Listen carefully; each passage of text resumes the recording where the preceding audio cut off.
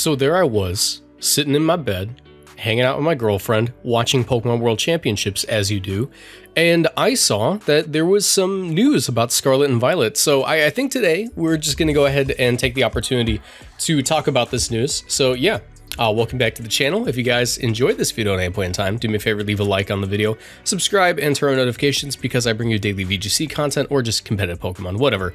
Anyways, let's just hop right into it. There's a lot of cool stuff to talk about with the news that they dropped, and some of it, while they did release like a video displaying like some new items and stuff, some of it you can only see on the website. So obviously be sure to check out the website if you want to look at this yourself, but we'll be doing a quick little look at it. So yeah, this is something that they sort of do at every World Championships where there is a new game coming out the next year. What they'll do is they'll have like an entire little mini presentation of news and stuff, almost exclusively directed towards competitive players. So this is super exciting. Let's just go ahead and read through this. New items that make battles even more exciting. These items can be held by Pokemon to trigger a variety of effects. How you use them may mean the difference between victory and defeat. Use them in conjunction with Pokemon moves and terastallizing to achieve victory. So we have 1, 2, 3 items, and only the top and bottom one were actually shown in the stream. So you guys are going to learn something new about this one, which is my favorite new item, but yeah. So the Mirror Herb, once per game, this will allow the holder to mirror an opponent's stat increases, but not its decreases. So what I assume this does is, like, if you switch in on a Pokemon, you copy its stat increases, but not like, you don't have to do it like, how do I say it? You don't I'm assuming you don't have to be on the field when it happens. So like they show an Azumarill using Belly Drum, and then the what's this thing called? I forget. Cetitan. The Cetitan copies its stat changes. What I'm assuming this will work like is even if the Cetitan switches in like 2 turns later, it will copy the stat changes then if like the Azumarill, you know, Belly Drummed earlier on in the match. But obviously it's an herb item. Herbs only work once per game. Something that's going to be kind of funny is, let's say that you're facing an opposing Xerneas that is going for like Power Herb Geomancy. If you're going to be like a real gamer, right? Let's say that you don't want to, you know, live life in the slow lane. Let's say you want to be crazy. You can run the Mirror Herb and switch in on their Xerneas, and boom, you didn't even have to Geomancy. Now you both have a stupidly powerful Xerneas. Obviously, that's a bad idea. Just run Power Herb. It's so much better. But this could be kind of interesting for like counter sweeping Pokemon. I guess a hypothetical situation would be this Azumarill.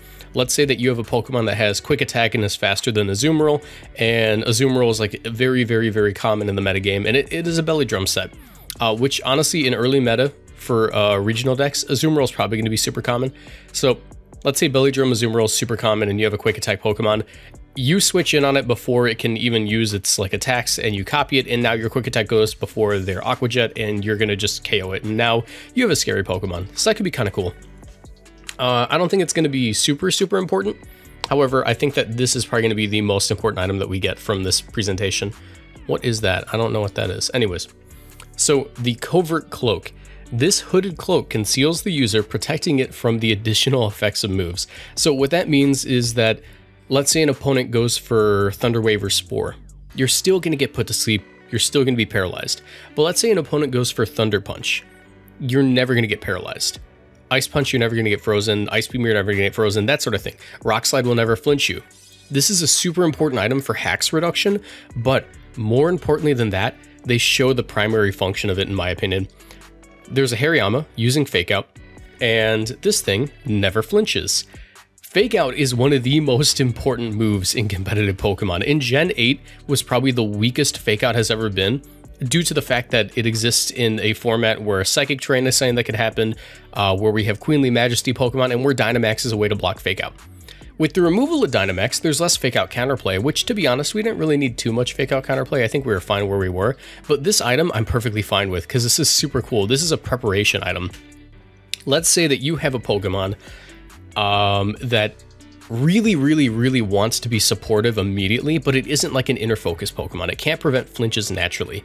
Let's say that you have a Prankster Thundurus, and your Prankster Thundurus wants to be able to always taunt a Trick Room Pokemon or always paralyze a Pokemon turn 1.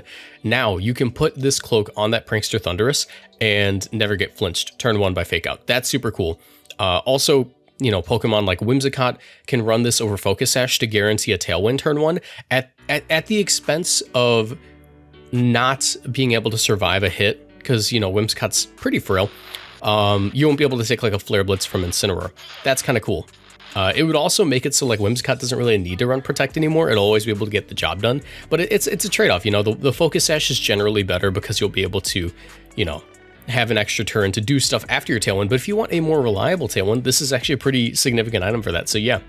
And the loaded dice, I don't know if that's going to be a super important move beyond singles, but they do show a Breloom using loaded dice Bullet Seed. It just makes it so a multi-strike move is more likely to hit the max amount of times. So yeah, it's sort of like Technician. We don't know the likelihood. Obviously, this is going to be something that comes out once the game releases, but I think that if it's like a 50% boost to the likelihood, that's like well within like the percentage chance where it would be a useful item.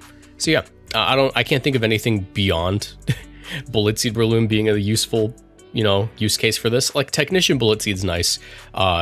Cloyster won't get any use out of this because it has like skill link, so it's whatever in that case. So yeah, these are some pretty incredible items. Hey guys, post-production Marcos here. I completely forgot to talk about the new Pokemon, so I'm just gonna throw this in at the middle of the video. Yeah, Cyclizar, normal dragon type Pokemon, pretty cool. Ability Shed Skin, so that's pretty useful for like blocking burns. He looks like a physical attacker in my opinion, and one would imagine that it'd be a decently fast Pokemon. I don't know how great it's gonna be in the competitive scene. I don't think it's gonna be like a legendary Pokemon, because from what I can tell, it's super common within lore. So it's probably just gonna be like a common Pokemon that you see around in the game. I think it's pretty interesting. Yeah, and also it has a busted new move for singles. I don't know how big Shed Tail is going to be in the in the VGC scene. However, I could see it being somewhat decent if this Pokemon had access to a lot of support tools. Like if it's a fast Fake Out Pokemon, which it's a Lizard, I would hope it gets Fake Out. I feel like Lizards should have Fake Out, generally speaking. Even if they don't historically, I think it should have Fake Out. So if this thing has like Fake Out and Shed Tail, I could see it being like a max speed, max HP, a little bit of defense Pokemon where you run like a Fake Out set and then you Shed Tail into like some kind of like Belly Drum Pokemon or a Swords Dance Pokemon. That could be very good. One would imagine that it would also require some kind of redirection support like Clefairy. That could be pretty interesting. So yeah, for the singles gang, shout out singles gang. I've been getting into your formats. You guys appreciated it last time I acknowledged you guys, so I'm going to do it again. This move is absurd. I think they might ban it from Smogon, depending on how good Cyclizar is, because if Cyclizar is on every single team exclusively to Shed Tail, it might get banned, because we already banned Baton Pass, but if we're running Baton Pass plus Substitute that costs half your HP, I don't know.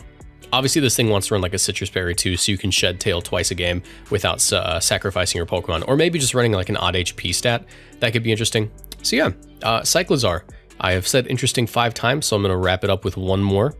This is an interesting Pokemon. Back to the rest of the video. We do get some more information on terastallization. Terastallizing is a phenomenon in the Paldea region that makes Pokemon shine and glimmer like gems. Terastallized Pokemon shine during battles too. The primary feature of terastallizing in battle is that it changes your Pokemon's type to its Terra type. Pokemon don't outwardly show their Terra type until they terastallize, a fact you can use to take opponents by surprise in battle. Combining Terra types with different moves and abilities open up near infinite strategic possibilities. So what they show is a Tyranitar, which is, you know, normally Rock Dark. It'll get one shot by fighting moves, but now it turns into a Ghost type, avoids close combat. They also show a Colossal terastallizing into a Water type to get Steam Engine while resisting the hit, which I'm going to be honest with you guys, Water type, Terastal, Colossal, waste. Absolute waste. Here's what you need to do with your Colossal. Turn your Colossal into a pure Rock type. Lose the Fire type. It's holding you back. Self-Aquajet your Colossal. He's got the bulk to live it, and now it's not even ×4 effective. And you just flinch everything to death with Terastallized Rock Slide. You know, unless they're running the Hooded Cloak, I think you'll be fine. Fastest Rock Slide in the game, most powerful after weakness policy. That's going to be cool. So yeah. And here's the biggest news. Terra Blast. Welcome back Hidden Power, effectively. Terra Blast, a new move that shows its power when the user is terastallized. Terra Blast is a normal type move that can be learned via a TM. When used by a terastallized Pokemon, it becomes the move of the same type of the Pokemon's Terra type and displays its immense might. Use it at the right moment to change the flow of battle. And yeah, Terra Blast inflicts damage dependent on the attacker special attack set, whichever is higher for the user. So think of it like Photon Geyser. Photon Geyser is both a special attack and a physical attack, and it only chooses based upon like which stat is higher.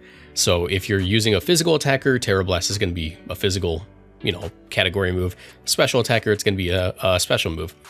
What I'll note from this is I think this pretty much confirms that every Pokemon can have every Terra type, which is something that was debated in the community for a while.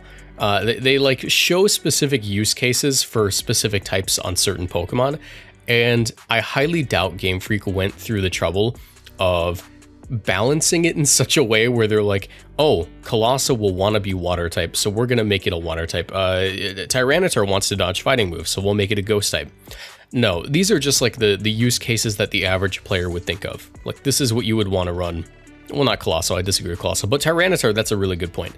I think that this is sort of a confirmation that you can choose pretty much whatever Terra type you want. Well, not choose, but find a Pokemon with whatever Terra type you want, and then change it into that. I don't know how I feel about Terra Blast. Terra Blast is kind of interesting. Hidden Power was capped at 70 base power. I have a feeling they're going to make this like 80, and I hope it's no higher than 80. I hope it's no higher than 60, personally. I think that'd be great. But notably, it only changes like type.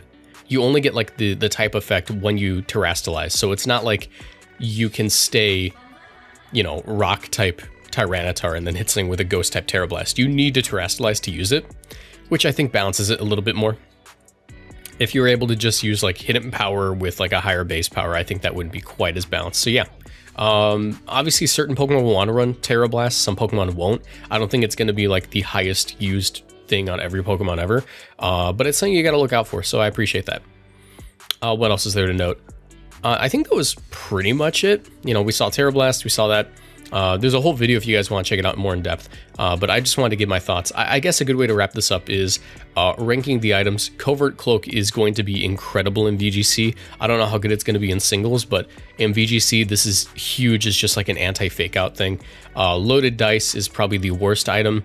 And Mirror Herb is going to have its uses. I can't think of like another use case other than like singles players using it to counter Sweet Belly Drum Pokemon.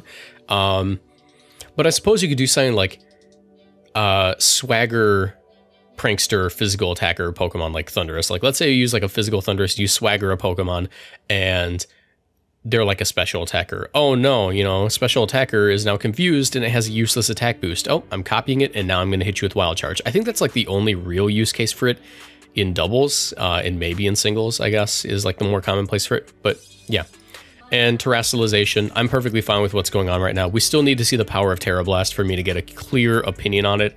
For the most part, I think many Pokemon will just want to Terra type into what they already have to get the extra power in their moves, like Colossal turning into a rock type, or, you know, I guess Flareon turning into a fire type.